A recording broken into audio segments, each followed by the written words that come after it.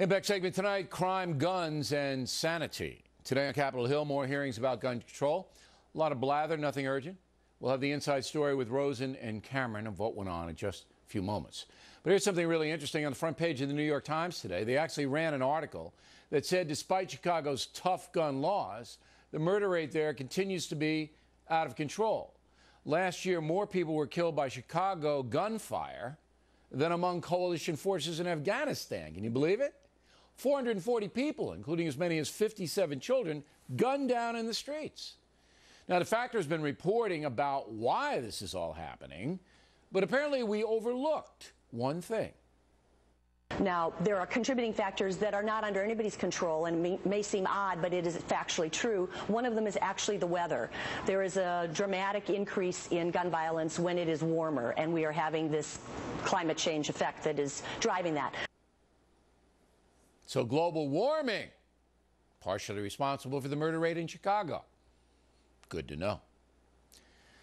Joining us now from Washington, Kate Obenshain, a Republican strategist, and Kirsten Powers, a Democrat and Fox News analyst. So Powers, I thought it was a good sign. The New York Times actually going against their editorial policy and reporting on the gun madness in Chicago. And you say? Yeah, I think it's great, though. You know, the editorial page and the news page are not connected. They're completely separate things. Oh, I didn't know that. Perhaps I didn't know that because in the last 10 years, there's been absolutely no deviation. But thank you for telling me that. No, that is not true. That's not true. They have a very, very strict wall between the two. They're not the same. They do. I'm sorry, but that's the truth. Okay, yeah. And but yes, it is great that they reported on it, and I think they got into one of the fundamental problems that's not discussed enough, which is yes, Chicago, the city has these gun laws, but the state doesn't have the strict gun laws, and the surrounding states don't have strict gun laws, which means that you can go right outside city limits and buy a gun. State of Illinois has very, very strict laws, but you're correct. Your point is correct. That you can go outside of New York City, Washington, D.C., Chicago, and it's easier to buy a gun. But the problem is that's not going to change with any ban because there are already 300 million plus guns on the street. Yes. Okay, so not going to change. Now, Gabby Giffords, the former congresswoman from Arizona, was shot, and terrible. Everybody feels bad for her. She testified on the Hill today, and as I said, Cameron and Rose got some inside stuff on that. But that was a very emotional moment, Ms. Obenshain. And she's appealing for much tighter gun laws. And you say to her?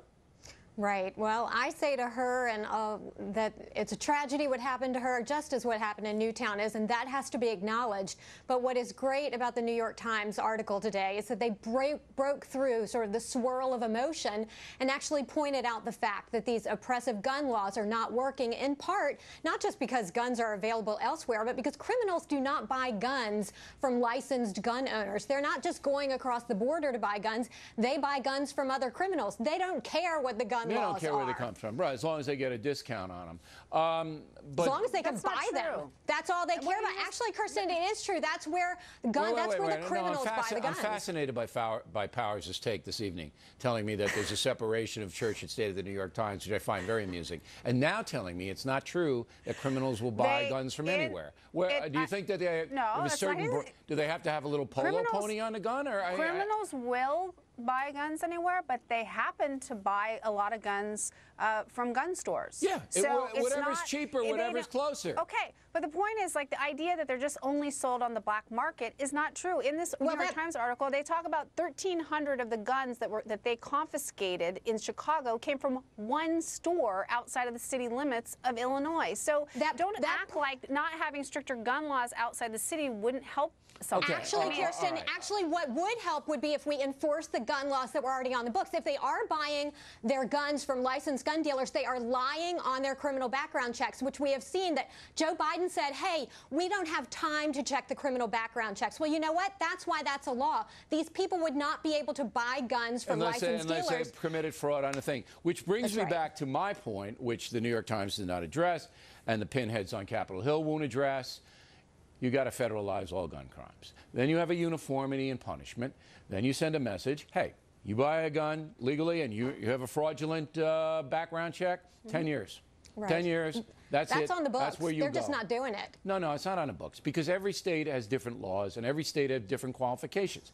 If President Obama and the Democratic Party and the NRA, which says it wants to cut down on gun crime too, if all of these people were serious about it, they'd stop the nonsensical stuff that doesn't work, and they would say, we're federalizing gun crimes. We're going to have very strict across state lines what you can and can't take. And you get out of line, you violate the gun law, you're going to get a mandatory prison sentence. And believe me, that would cut it down way. But you didn't answer my question, Kate, and I'm very disappointed. Gabby Giffords, there she is. And how are we as Americans, if she wants stricter gun laws, shouldn't we rally to her cause?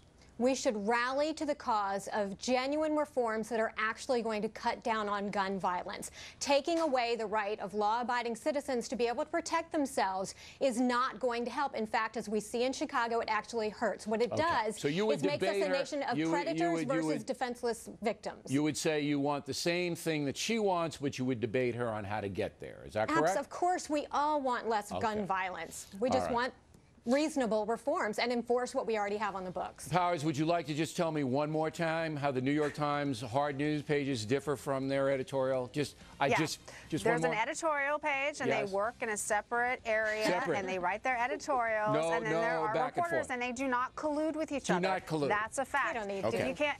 Can you prove that they collude, Bill? No, you're absolutely right, Powers. No. But can I just say one more thing? Yeah, go. I completely agree with you on the federalizing. I'm kind of almost about to faint, actually, because I completely agree that my that's what we need to do. solution works. Ladies, thanks very much. We appreciate it.